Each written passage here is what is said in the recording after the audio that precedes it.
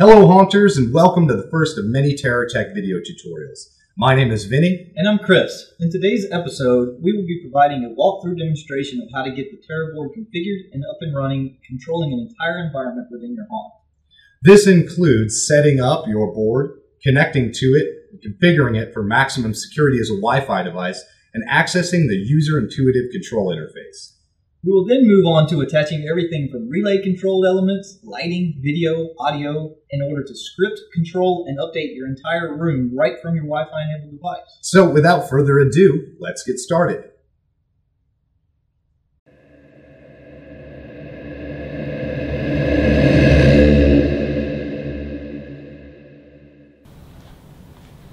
After unboxing your board, simply plug the power to your board and wait a few seconds for your board to boot up. When complete, if this is the first time you are using your TerraBoard, you'll see a new Wi-Fi hotspot named TerraTech. This is WPA2 secured, so enter the password when prompted. The default password for all new TerraBoards is PropTest.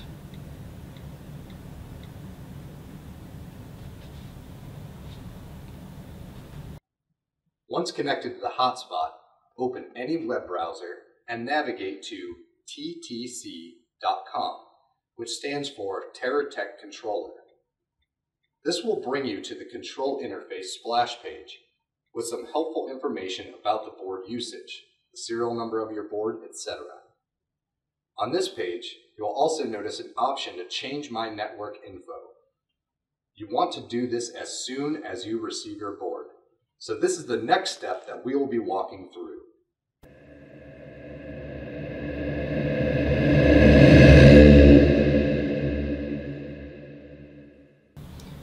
Changing the name of your control board's Wi-Fi hotspot couldn't be easier. Click on Change My Network Info and change the variables in the two fields, my network name and password. Click Update and the control board will perform a reboot for the changes to take effect.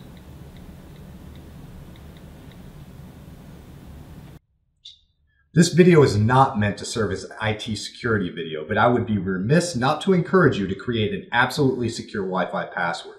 The TerraBoard will require you to provide a password 8 characters or longer. I like to make my passwords longer than that, but for today's video, I'll stick with 8 characters. Also ensure that the password you choose cannot be guessed or found in a dictionary. This way, any hacker that attempts to get into your Wi-Fi won't be able to do so. What I like to do when I have a secure network is create a sentence that I know I will remember and use the first letter of each word in the sentence to create my password. Also mix up your password with uppercase. For example, TerraTech makes an awesome control board.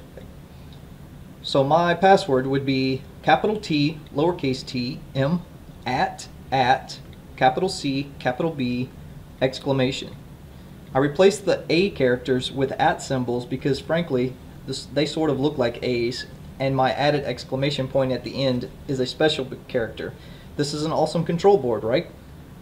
The last thing you want is someone taking control of your haunt. Once the board reboots, it's time to get to the fun stuff, automating your environment.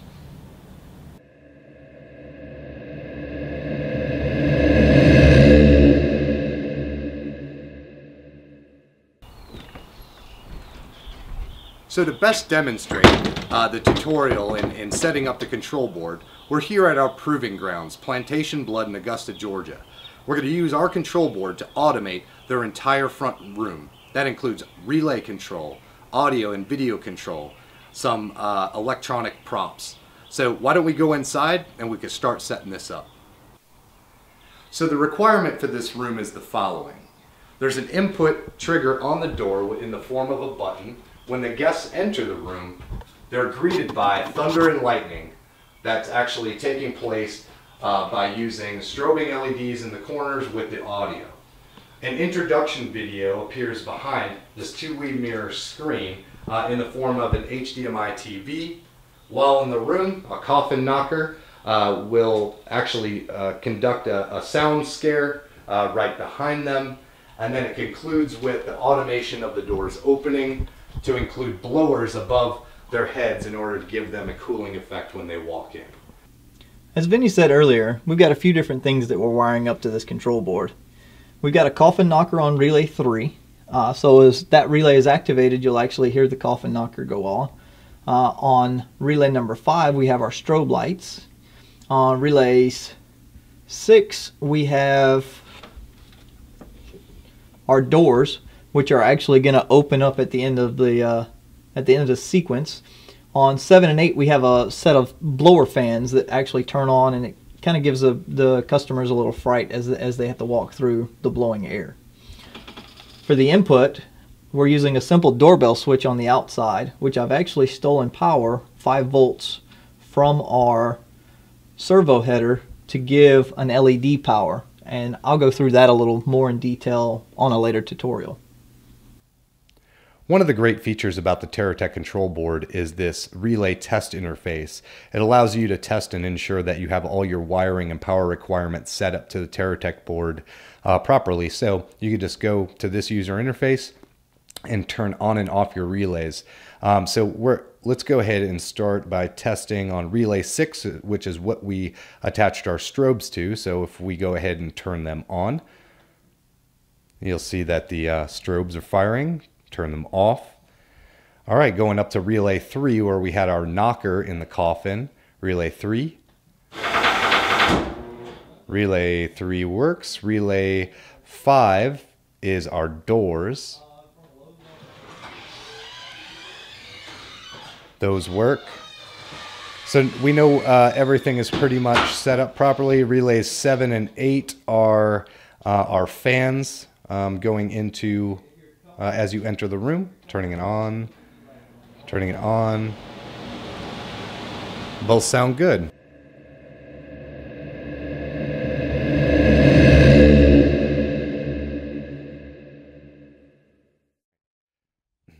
All right, so now we're going to build a new script in order to control our entire room environment. We're going to go to the top bar labeled scripts and click on that, and this will take you to this interface right here. To make a new script, you're going to press the New Script button. And we're going to name it something useful, like in this case, Front Room. That would be appropriate. When you save the script, it's going to bring up your step-by-step timing interface. This allows you to just walk the dog on from start to finish of what you want your room to look like. You'll see your script name on top, and then your inputs to trigger on. So in this case, we are going to input using input 1, which is that push button doorbell that is going to be triggering our room. So we're going to start it by adding relay 1. Relay 1 is our LEDs that change from red to green and green to red so that you can know if somebody's actively in the room or not. So we're going to start that at 0, and we're going to make that last the duration of the entire environment, which is 1 minute and 50 seconds. That's how long it's going to take for this entire script to run. So now that we have our input LED set up, we can move on to the first thing that we want to occur within the room. We've attached our strobe lights to relay number 6, and this is going to be our lightning effect. So we go down to channel 6, and we're going to give a 3-second delay. So we're going to start that at the 3rd second that our script runs, and let's have those strobes fire off for 1 second. Let's go ahead and save that. Now we need some thunder to go along with our lightning, so this is a good opportunity to add an audio step. You click the Add Audio step, and you can upload a file just like finding it in your file system, much like anything else that you do.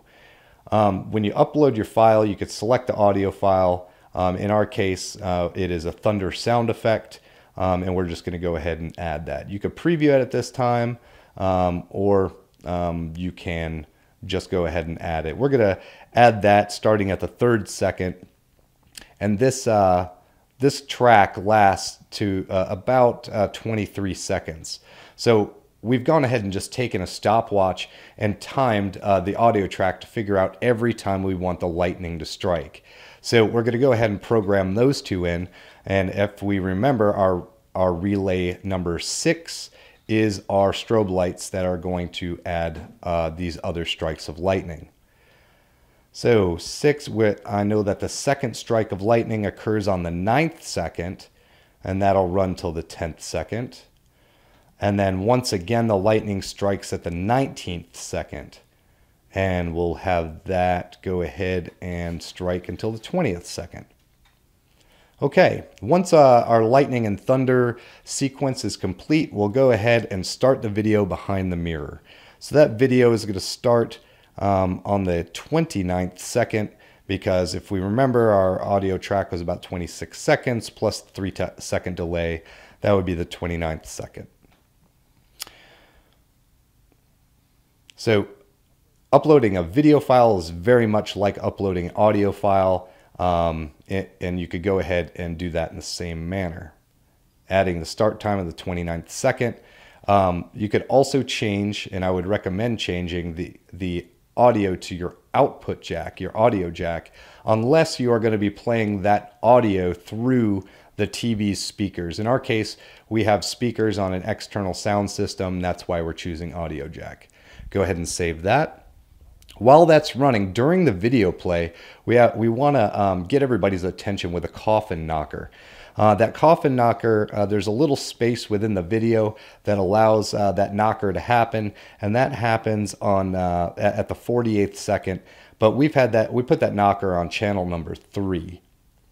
So it was connected to relay 3. We want that to happen on the 48th second, and we want that knocker to knock for about 2 seconds.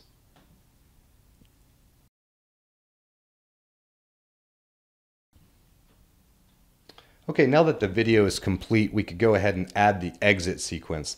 The exit sequence is going to include the doors opening, the 2 fans firing up, and while they're going through the doors, we also want the strobes to fire off to add an effect. So we're going to go ahead and add the doors, which are on channel number 5 of our relay, and that's going to be at 1 minute and 31 seconds. And we want those doors to stay open for about 10 seconds. So we'll go ahead and add it to 1 minute and 41 seconds.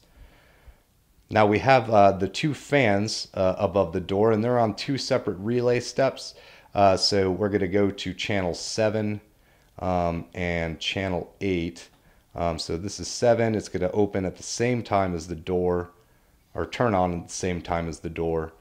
And we'll do the same thing for the second fan above the door, which is going to be relay number 8. So once again, it starts at 1:31 and ends at 1:41. Just to add that extra ambiance, we want our strobe lights to fire off while they're exiting. And if you remember, that was on channel 6. So channel 6 is going to fire off in the exact same timeline as the doors opening and the fans kicking on.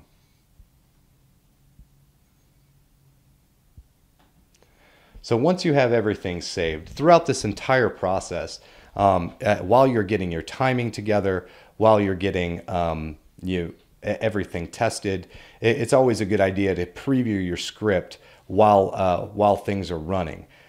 We've gone ahead and done that in order to make this video a little bit shorter. We've been previewing our stuff throughout the entire process in order to get our timing correct. But it still only took us about 15 minutes to get this entire audio, video, relays, lighting, environment complete for this room. So let's go ahead and preview this script and make sure this is what everything we want to look like looks proper. So 3-second delay. There's our lightning. There's our thunder. Lightning. There's our thunder. One more.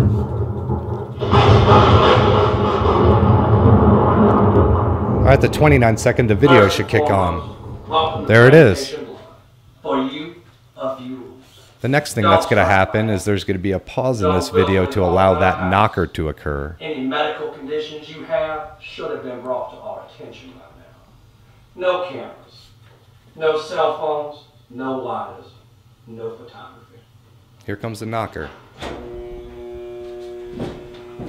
Now that There I you have go. your undivided attention, I'm going to tell you the story of Ruth. She promised me a congregation.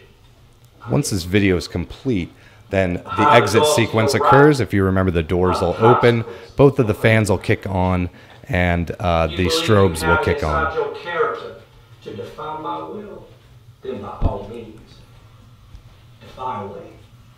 But I'll have you know this. I am the father of all lies, and I will deceive you too. The congregation once told me, you will be made to crawl upon your belly into the kingdom of darkness. And there's our exit sequence. All right, everything's working properly, and this script is loaded and ready to go. Thanks for joining us for today's video tutorial. Please subscribe and click the link below to go to our website and check out our other products.